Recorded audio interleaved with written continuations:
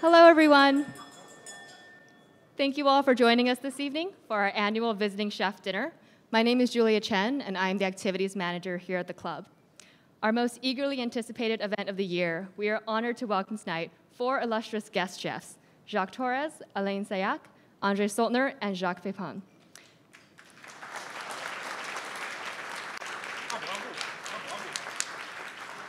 Before I give a quick introduction of our guests tonight, a word on the flow of the evening.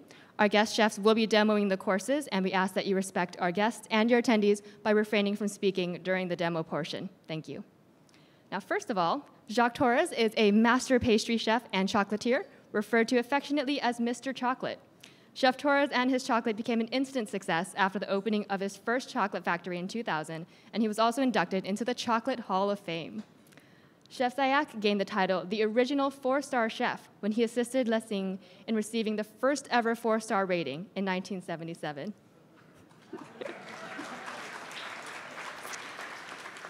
However, he is most well known for his impact on American fine dining through his tenure as executive chef of Le Cirque. As the chef/owner of Lutèce for 34 years, Chef André Soltner didn't just serve some of the world's finest French cuisine, he elevated it to a high art. He has always seen himself as a craftsman, and his restaurant was a New York City 4-star institution, considered the paragon of classic French cuisine. And of course, Jacques Pépin is world-renowned as the host of his acclaimed and popular cooking programs on public television, and is a prolific author, respected instructor, and gifted artist who in fact hand-painted your menus tonight. He also illustrates a number of cookbooks, many of which are available for purchase tonight, and he's happy to sign them. So please feel free to stop by our book table. Of course, I must say a word about our own executive chef of the Yale Club, Charles Curley. Chef Curley has worked at the club for over 25 years, and in his tenure dramatically improved the quality, consistency, presentation, and reputation of the food you enjoy in our clubhouse today. Tonight, we are also excited to be joined by Chef Pépin's daughter, Claudine. Claudine works closely with her father on many ventures, including the Jacques Pépin Foundation, which she'll speak a few words on tonight. Good evening. First of all, I'm honored, delighted, and just really happy on the inside to be here. Or I'm not. I don't know. To be in a room with gentlemen that I have considered family for my whole life is really just a very happy feeling. So I'm just not that tall. So I hope that you all get the chance to enjoy your dinner and your dinner guests, and I hope that they are a wonderful family that you really love. I will give you the 27-second spiel on the Jacques Pépin Foundation. My husband and I started it about 6 years ago because people start foundations for people that are dead, and I didn't want to do that. I wanted to do something while he was very, very much alive and could contribute and could pretty much yell at us about what we're doing. So we started the Jacques Pépin Foundation, and what we do is we support existing community kitchens with funding and equipment and teaching experience as much as we possibly can. We're in our 4th year, and every year so far, thanks to our awesome Marissa, yes, Marissa is the best. We do our annual gala here, and this year it will be on Thursday, April 2nd. The gala does sell out rather quickly, and Christmas is coming. No, I'm kidding. But the gala does sell out rather quickly. So if you hear of it and you're interested, it's a really, really fun event, and there are lots of chefs, not just these guys. So there's a whole lot of chefs there. So I hope to see some of you there. I thank you very much for your time, which was a bit of a surprise to me. And I look forward to a lovely evening with these awesome, wonderful gentlemen who are going to do demos here. Jacques, take them. Merci, bonsoir. Okay, next. So I just want to welcome everyone and thank everyone for coming. We are so fortunate that these 4 accomplished chefs have been coming here for over 15 years doing this event with us. So I want to thank them now And hope you all enjoy the evening and have a nice time. Anyone else?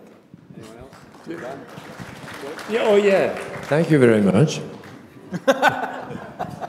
Thank you. And, don't sing. And, don't sing. And bon appetit. Yes, okay. Sometimes we sing, and that's bad. Okay, so we're going to do a menu tonight. We have the menu that I did there, and I think we're going to start with André. Right? André, we're starting with you. Okay. Yeah, we're doing an oyster. Okay. An oyster dish. I go to make you warm oysters. We do a julienne of leek. We saute the julienne, and we poach the oysters. They are poached already to gain a little time. And then we make a light sauce, light cream sauce, and we put them under the salamander, under the broiler, just to brown them a little bit. And that's it. Et voilà. Okay, let's go. Okay. And you're welcome to ask questions. You know, I mean. Okay. So the oysters are poached. So we need the juice. We put it in here. Voila. And we put some white wine.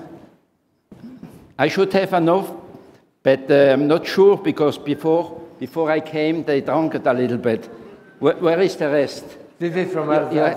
Hey, Pépin, where is my wine? Okay, so we have the juice here, and we put He some... only used wine from Alsace, you know, so... Okay, we have to bring that to a boil. And we have a little chicken stock. Yeah. We have to bring that to as fast as possible to put it. Yeah, you can stand up and ask a question if you want. You know, I mean, I have and here question myself, but I'm not going to we need whipped cream. As soon it boils. Well, in the meantime, we put the garniture. We have the julienne of the leek. We put 1 or 2 potatoes. What is that? Potatoes. Oh, potato. You don't like potatoes? I love potatoes. You're from Paris? No. Yeah, no. Okay. So this is what? That's little spinach. Spinach. And we put 2-3 lardons. Okay. Okay. Branded pancetta. That's and on top of that, we put our poached oysters. Those oysters are raw, right? No, they are poached for about 15 seconds. Yeah, oh, they are. Yeah, because we need the juice, you know. So we put that Okay. here. So you have a mixture of the oyster, spinach, potato, lardon. Lardon, little corn here, you see. And a little bit of corn, yeah? Yeah. Now all what we need is the sauce. Yeah, this is a great place. Did you steal that recipe That has from to my boil. book? That's right, yeah. It's, the recipe is in my book, yeah. Okay, as soon it boils, we make the sauce. So, this 1 is minute. the first course. We have to reduce the white wine with the oyster juice. As soon it boils. You want to taste it? Yeah, no, it's coming. It's coming, yeah. It doesn't go too fast because it has to reduce a little bit.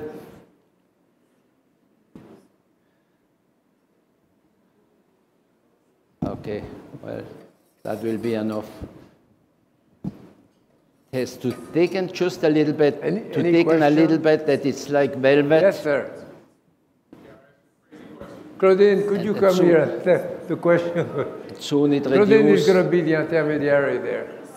Okay. Yeah. Okay. That's. We put the whipped cream in. I was going to wait with this question, but no one else is asking. So I would like to know, for each of you, what is the biggest honor or occasion you're most proud of, your best dish? A little bit. And then the next question is, what was your biggest embarrassment or disaster? Okay, so you all have some work to do. Your biggest accomplishment and your biggest catastrophe. Okay. We taken with a little butter. Wait until he's done with. When you put the butter in, yes, the butter should be cold. That it thickens a little bit. Butter. Hopla. It's very light. You see, it starts to thicken. So you have a mixture here of white wine and the stock of the oyster, right? Exactly. And then you finish it with butter? Well, I give you the recipe after. Usually I don't give him, because if I give him the recipe, he will have a next book. No. This is never going to happen because that recipe is actually one of my books. He took it. Okay, do you want to taste it? Just in case. No, just in case. I don't know. You like it? I like everything I do. What you do a little bit, I'm not so sure, you know. Oh, you're good. Okay, so. Sorry about the question part. I'll try and get there. So we put the cream sauce around. And from here, it goes now under the salamander, under the broiler, just for 2-3 minutes. And here we go. I hope you will enjoy. Thank you.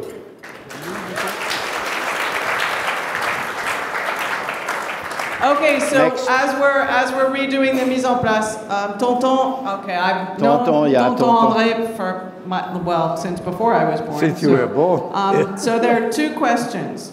What is your happiest milestone, and what was your biggest disaster? And I'm assuming both of those things involve the kitchen. What was the best thing you did in the kitchen and the worst thing you did in the kitchen? I think in the kitchen. Well, I start with the worst. Once I did for a very important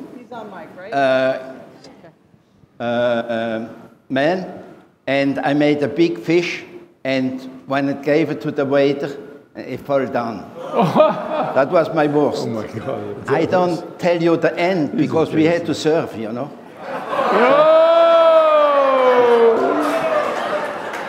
Is that the best thing or the worst? That's the worst I have. So for the best, but the best was every day when we were finished cooking and the customers, they had a smile. That was the best. Okay. All right, Tonton Alain, it's up to you. Yes, this is like my whole extended family. Okay, best kitchen and worst kitchen. The best kitchen and the worst kitchen, I don't think I've never been in a worst kitchen when I was there. You never did anything wrong. Because, because the worst kitchen do not exist for the person who is a chef. Because he's a chef, he's very happy in that kitchen, is okay. Most of the time, chefs are tense and build a lot of ambience who is not too good. I need more. And they build up their kitchen who is become worse. So they are, most of the time, you know, responsible. But could it be maybe your worst story as a commis instead of a chef, and your best story as a chef? I'm sorry? Something like a catastrophe that you had in the kitchen. Many catastrophe, but there was not for the people. I mean, it's because something forget, you know, someone forget to close the water at night when you don't come, you know, on the morning, Jacques. And the kitchen is full of water everywhere, stuff like that. Accident stuff more like than that, because that's what we all have happened. What's the best thing? What's a joyful thing that happened in the kitchen? You know what? In the kitchen, if you love what you're doing, you cannot have problem. You cannot. The problem that you have, you will solve. You will solve one way to another. Myself is We are a 400, we have a 400 students in the school. And I want to tell you, they are very happy all the time. Why? Because the chef is very happy. Well, that's absolutely true. That's very important. You know. Okay, I'm going to go to the next person because if not, okay. The truth is that I have heard all of these guys say one thing about being a chef, and being a chef is about the art of recovery. Just keep that in mind. Okay. Do I have to do something? Right. Okay, your story is next. My story is next. Okay, the greatest thing that I ever cooked was 11 seconds. to cook for you when you were a kid. The worst thing that I ever did was to cook for you when you were a kid. What a bad one. So ask him. Okay. So the best things in the kitchen. I want to let you know that my wife is here today. And actually, my wife walked with me in the kitchen, and I can tell you something, and that's a secret. Whatever happened in the kitchen, stay in the kitchen. Tu sais pas de quoi je ne sais jamais rien. So that was the best thing. The worst thing is, it happened to me to make a wedding cake that didn't fit the door of the room where the wedding cake is supposed to pass. And I get in big trouble for that. So I think that was the worst thing that happened to me in the kitchen. Good, thank you. They still get married, so that's fine. All right. 11 seconds. That was good. So now the next dish is, what is the next dish? The next dish on your menu is Alain Sailhac dish, whatever that is. Salmon. Salmon with skin and fresh ginger.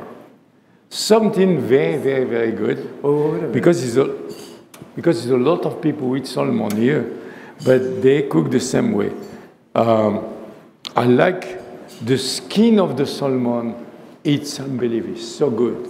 So I put a touch of oil, just a little bit. You can see that, you know. Just before Alain Sailhac starts, I'm next, and there is a duck. And the duck will take a while. I have a breast of duck here with the skin. The skin is cold and all that, and we're going to do the breast of duck. So I'm putting the breast of duck to cook here, no fat, nothing, in a non-stick pan, only on the skin, because I will cook it 4, 5, 6 minutes. The skin will get crisp. Then I will cover it, and there will be enough steam to continue cooking the duck without turning the duck. For 2 hours. It's going to take a little while, so I want to start before him because when he starts cooking, it takes forever. All right, fine. Okay. So, the salmon, clear, neat, the skin, the scale left, and you put just a touch of oil. Don't put too much because all the fish have a lot of fat. And you come like that, you go in bed for 2 hours and you come back. Did you do that recipe at Le Cirque? Alain was chef at Le Cirque for, what, 35 years? All right, fine. I know you're getting old, you know. I know you're getting old. 8 years only. 8 years at Le Cirque, right? And you know why I am at Le Cirque? Because André Soltner told me they need a chef at Le Cirque. So I contacted Sirio, and Sirio told me, come in Italy. So we went in Italy, and we have a family. You should start with the beginning. He was the chef in another restaurant. The owner was my friend, and he didn't go to work, so he said, finished with you. So he was looking for a job. That's the beginning, right? André, I thought you were my friend. You were the chef at 21 after, right? Oh, long time after. Long time after, yeah. Yes. When I left. Talking now 40 years ago. I know. So did you hear? No. No, But I mean, you know, he's cooking slowly. Put a little salt on top over there. Put a little pepper. Just a touch. Okay. And What I like is ginger. You know what ginger is? So you shred the ginger. See what we have? So what do you have here? Ginger? Ginger. You shred it because we're going to put that on the salmon before we turn. Now, when you were in France, have you ever used ginger? Never. No.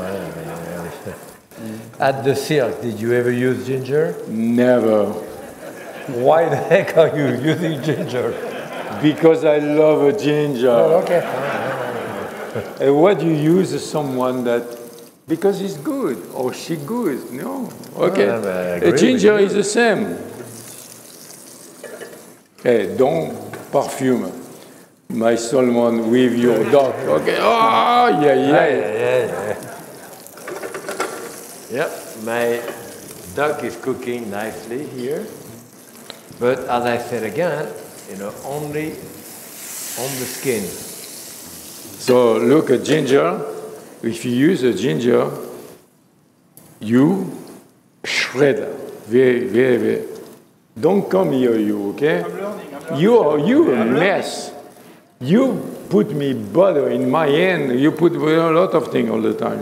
Alain has his hands behind him like that when Jacques was speaking. And I went behind him and I put a piece of butter in his hand, so he squeezed and the butter went all over his fingers. That's why he's so mad at me. And now he's very happy. He's very happy. And do we have any more any other question there? Someone can ask. Claudine can run around and ask the question. Yes. Preferably about food and drink. You have a tongue? They don't want to know anything about his sex life. No tongue? All right. Anyone? So you see the skin change the color. And the salmon like this is better to eat if you cook just a little bit. If you cook too much salmon, it's no good at all. So you have to eat when it's warm only.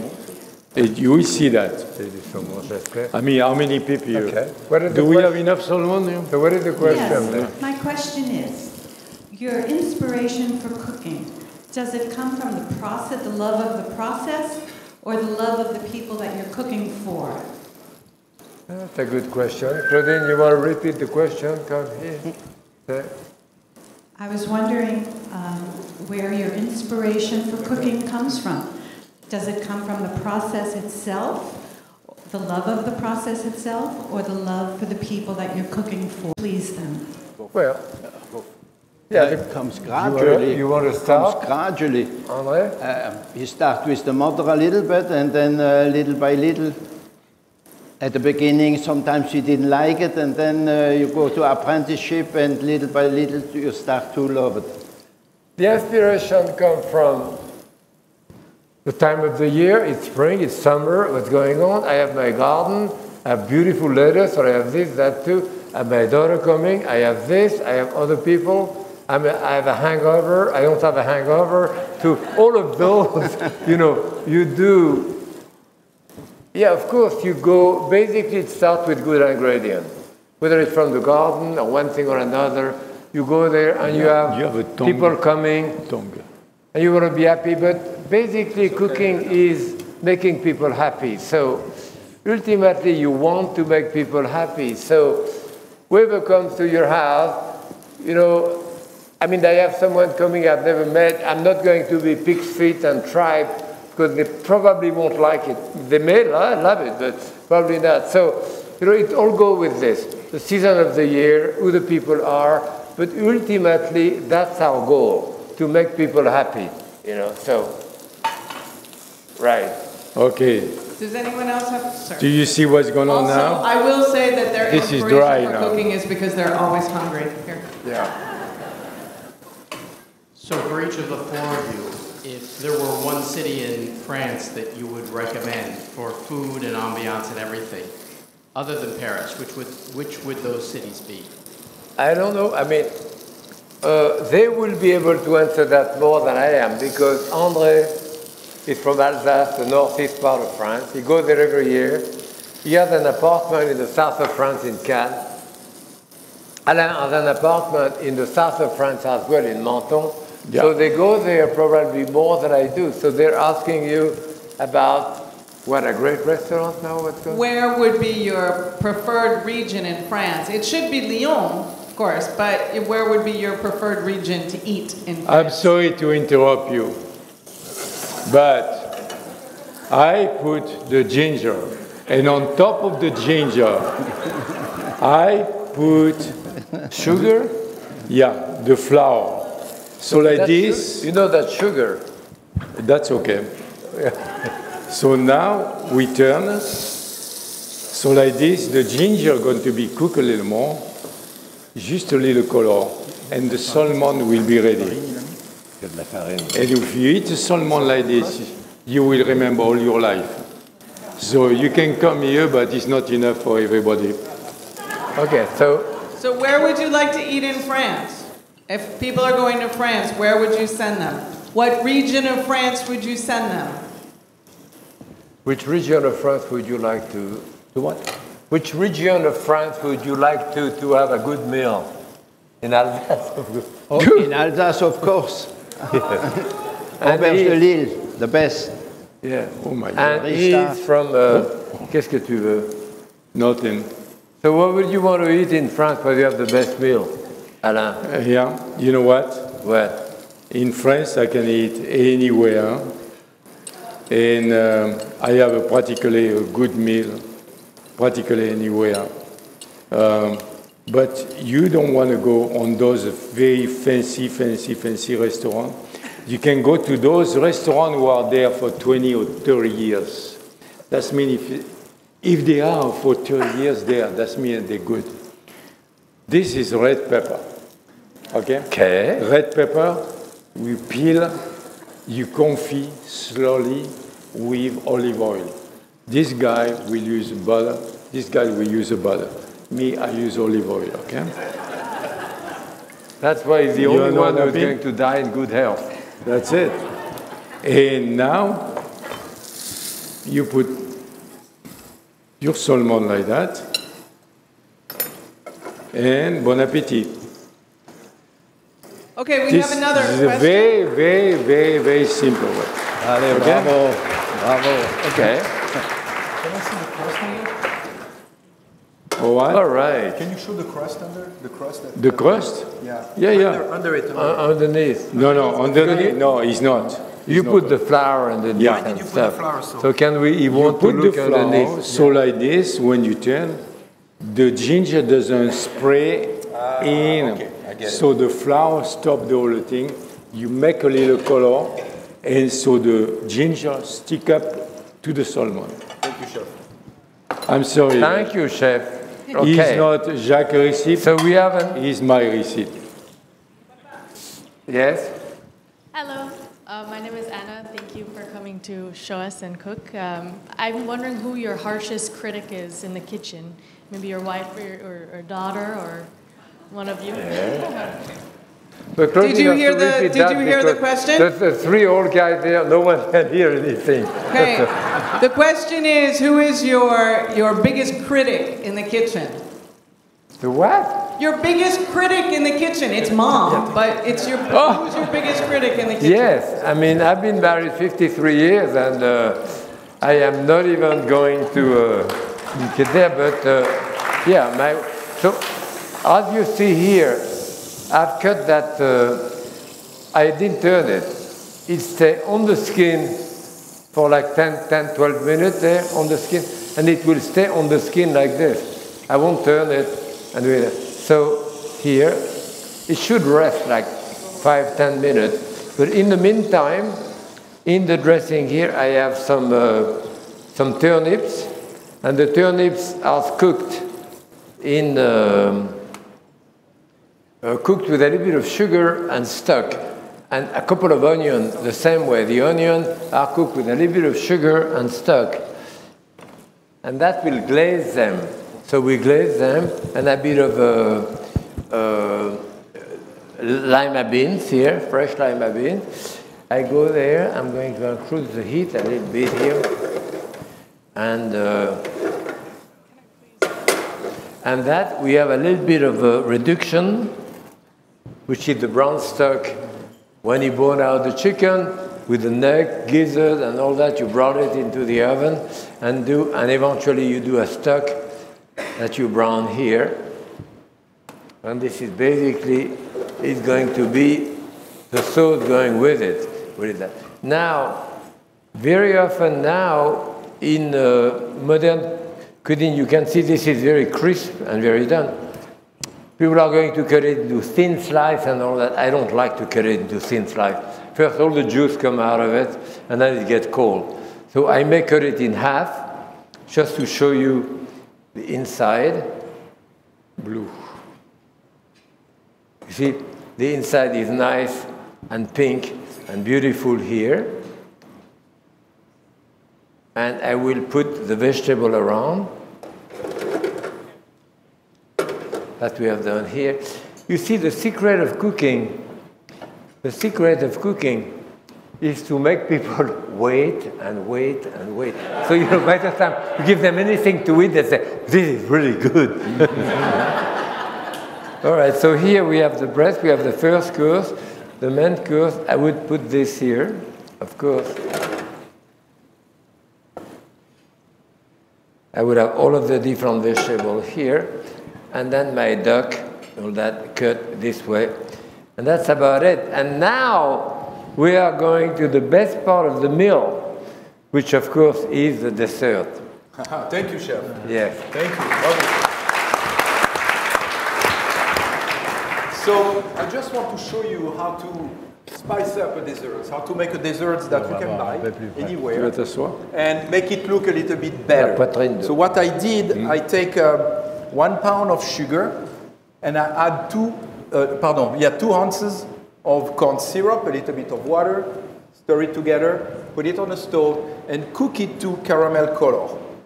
Okay, so it take time to do it. So I did it a little bit earlier. So now I have my caramel here. I'm going to take some cooking spray. Do not take the one with garlic flavor because it's desserts. So you put a little bit of that spray. I like to put the spray once, wipe it, and then one more time. So just to be sure that the spray go everywhere. Alain, show me your hair. And Jacques, how long did you do that caramel here? Has been there for a while? So the caramel was there for a while, so I put it 2 times in the microwave, just to make it honey consistency. You see, this is honey consistency. Good. Okay, so I'm going to take this caramel here. Just be careful to don't burn yourself when you do that. And what you do, you let the caramel fall into the side of the bowl like that. And then take a little bit more, and then keep going this way. Now remember, because that's going to be a cage, and the cage going to be upside down, the top going to become the bottom. So you want to reinforce the top. Where is Charles here, the chef? He has one of those for every one of you. 150 kg. Oh my God. I don't want to walk here. So it doesn't work all the time, okay? So I'm just letting you know. If it doesn't come out, it's not my fault. It just doesn't work all the time. So when you have sugar everywhere, oh, by the way, working with sugar, it's always a little bit dangerous. So have a bowl of water next to you. So if you burn yourself, put the hands in the water. So where is the water? The water is here, yeah. So what I'm going to do, I'm going to add or to pour a little water here on the outside of the bowl just to cool it down a tiny bit. Cold water, yeah, right? Yeah. Cold, oh, I put some inside, that's no good. And then I'm going to pull the cage out. Wait. Wow. Wait. We are going to take a plate. So, of course, you buy something at Jacques Torres chocolate before you do that. And stick the cage, put it over, let it come out, and voila, and you have a beautiful sugar cage on top of your dessert. 11 seconds. Beautiful. You see, 11 seconds. Beautiful. It's very simple to be a pastry chef. Cooking is a little. Listen to that. Listen to that. 1, 2, 3. Look, and That's it. nice, nice. Okay, Great. thank you very much. Thank you, Jacques. Thank you very much. Thank you Bon very much. appétit, Thank you, everybody. everyone. And we'll come around. And those guys can sign your menu if you want to. When we'll come around, right? You And can sign I have to Absolutely. add one more thing. You're not going to believe that, but between those three gentlemen, there is almost 200 years of experience in cooking. No, wait It's a true, minute. no? No, 70, I was in apprenticeship in 1949, 70 years. That's about 70 years for you too. I started in 1961. No, 1948. I started. 48, so 1 year I came to the before country me. in 61. So that's okay, that's 142 years and you? 1915. 1950. No. You were an apprenticeship, quand tu étais en apprenticeship? 1950, yeah. 14 years old, yeah. Yeah, so the three of us, or the four of us, probably before Washington was elected. Almost 250 years, yeah? Oh my God, we're old. Bon appétit. Thank you.